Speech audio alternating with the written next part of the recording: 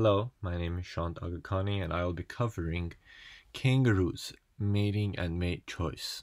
Thank you so much for joining me today. This is going to be an amazing experience and I hope you learn as much about kangaroos as I did. The kangaroo is a large marsupial found in only Australia. Okay.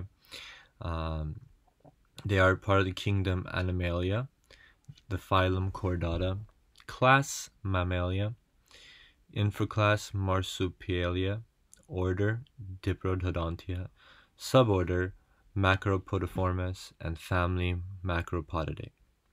There are four main species of kangaroo, and the red kangaroo is the largest of those species and therefore the largest living marsupial. They may reach 1.8 meters in height, which is incredibly tall when they are standing, and they are powerfully built with reddish-brown coats in males and blue-gray coats in females, and they typically live in Australia. Okay, so you see we have a very buff-looking, intimidating alpha male kangaroo in the picture. So, classification of the marsupial, otherwise known as the kangaroo, starts off with the great kangaroos, which it's a family of kangaroos considered to be the main ones. It's in the family Macropodidae, subfamily Macropodinae, and the species contained in this family are the western gray kangaroo, which has 3 subspecies, the Macropus giganteus, which as we know is the eastern gray kangaroo, Macropus antilopinus is the antilopine kangaroo, and the Macropus rufus, the red kangaroo. Amongst other marsupials are the tree kangaroos and rat kangaroos, which all fall under this classification as we see on the right: Animalia, Bilateria, Deuterostomia, phylum Chordata, subphylum Vertebrata, infraphylum Gnatostomata, superclass Tetrapoda, class Mammalia, subclass Theria, infraclass Metatheria, order Diprodontia, suborder Macropodiformes. Okay, so you should definitely memorize this. Very important information. Next slide, we'll be covering characteristics of the kangaroo. As you see on the right hand side, you have a very cute mother kangaroo and an even more cute baby kangaroo in her pouch, staring at the camera and wondering what is going on. So some of the characteristics of the kangaroo, we'll be focusing on the red kangaroos, eastern kangaroos of that sort. So they have muscular tails, strong back legs, large feet, short fur, long pointed ears. The females have pouches on the anterior portion containing mammary glands where the young are kept until they are ready to leave. They are also herbivores, and they are mostly active at dusk to dawn and forage for food at night. So what we know is that, like many other herbivores, kangaroos have a complex digestive system that allows them to regurgitate food, which can then be broken down to remove more nutrients, which is a process known as chewing the cud. Kangaroos, as we said, are typically active at dawn or at night and spend most of their time looking for food. The habitat of the kangaroo is mostly in Australia. Basically, you won't find them anywhere else other than the continent of Australia. Though each species of the kangaroo has a different place it likes to call home, most of them, or the grey kangaroos, they live in the forests of Australia and Tasmania.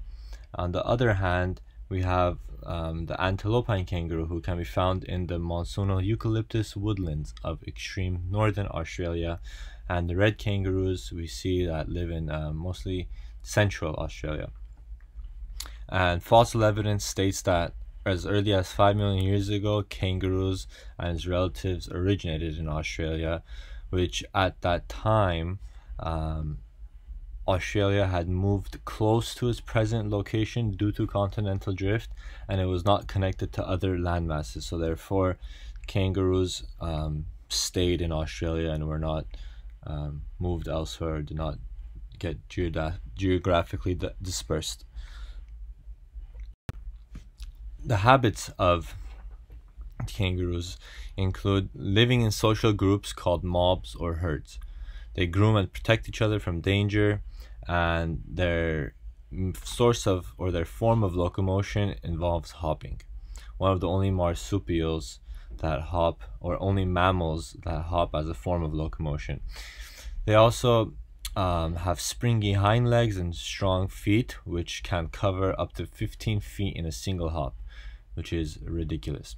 They can also move as fast as 30 miles per hour, and their cruising speed is 20 miles per hour, which is about how fast we go on residential streets. It's pretty crazy. So they also use the tail for slow walking as a third leg. Okay, so they're not hopping around all the time. They kind of waddle around and use their hind leg. So communication also, I want to touch up upon the communication of the species. So male kangaroos, for example, make a hissing sound and toss their heads before beginning to fight, which is possibly a way of warning other males to get ready. Eastern kangaroos communicate with each other using a gentle clucking noise and will cough when alarmed or angry. They also have other forms of communication, like stomping on the ground, or they also possibly they use chemicals to communicate, like most other species of mammal. So as far as mating choice goes, the kangaroo has a polygynous mating system, meaning there will be one male who will mate with multiple females, and that one male is usually the strongest male with the most reproductive success. The male usually approaches the female, sniffs her cloacal region and occasionally her pouch opening. Young or mid-sized males may be aggressively rejected, but with dominant males, the female usually just move away if she is unreceptive, and that is usually the end of it. Unlike with humans, where this most likely is not the end of it. It is rare for a male to touch or grasp an uninterested female, which is very respectful of the male kangaroo. They get a clear picture of what they will be getting. So, as we said earlier, the alpha male is the one who is in charge, so they form a dominance hierarchy system where the male exhibits, or the alpha male is seen to exhibit, mate guarding. So if another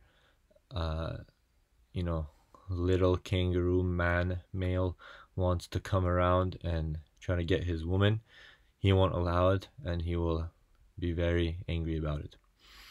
So they have an intricate courtship process, which we won't go into too much detail, but we did a little bit earlier.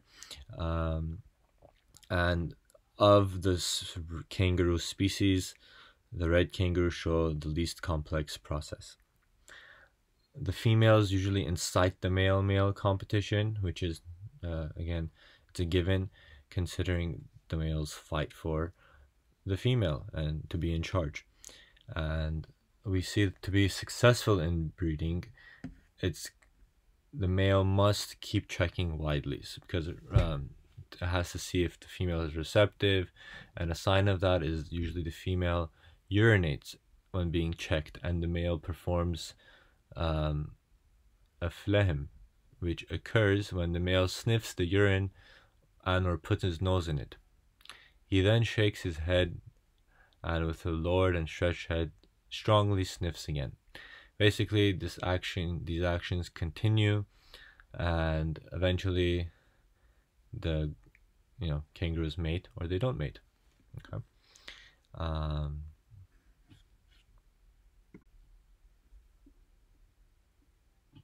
Mating of the red kangaroos continued. So as we said earlier, the alpha male is in charge, and the way it battles for the female is it rubs its chest on bushes or grass, it stands on its toes and tail tip, makes some growling noises, and get ready, set, go, the fight begins for the females. Okay. Or if the non-alpha male wants to go ahead and be sneaky, it can avoid the alpha male, avoid fighting, because it can be very dangerous. As you see, there's a very buff alpha male who can kick some serious butt if he wants to. So what it does is it goes, sneaks around, finds a receptive female kangaroo, and does the dirty when the alpha male is not looking. Okay. So the benefits of this are many. It increases genetic diversity, mixes up the gene pool, reduces chances of inbreeding, and gives offspring a distinct advantage that they may not have had with the other male kangaroo. Okie dokie.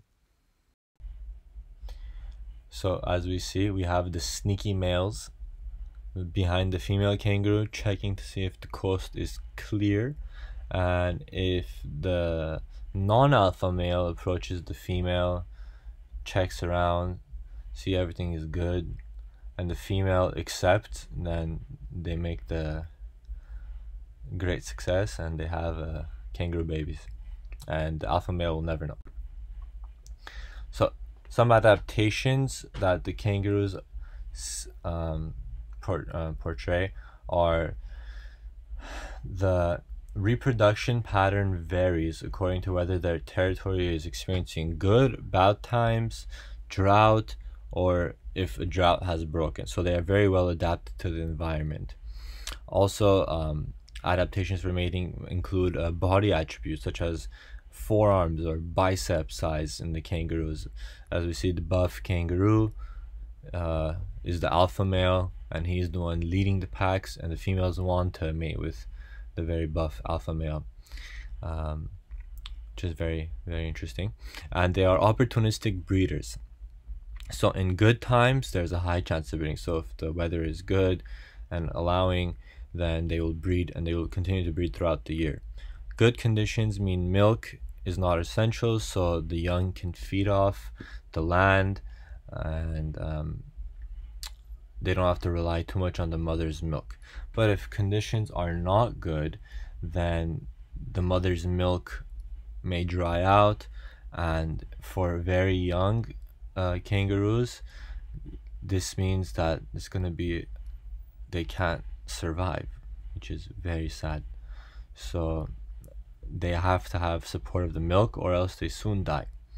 But at the same time, if there's another young inside the pouch feeding on the mother, then at the same time the blastocyst, for example, let's say the mother has an embryo inside her, or there's a baby being made, their blastocyst is an embryonic diapause. That means it's paused until basically that the baby kangaroo inside the pouch is ready to move on and come outside the pouch, come outside of the closet and live life.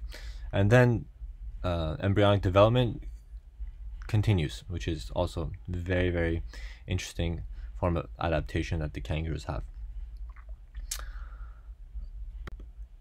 And there we have it. Here are my wonderful references. We have some scientific articles at the bottom which I gathered my information from, and thank you so much.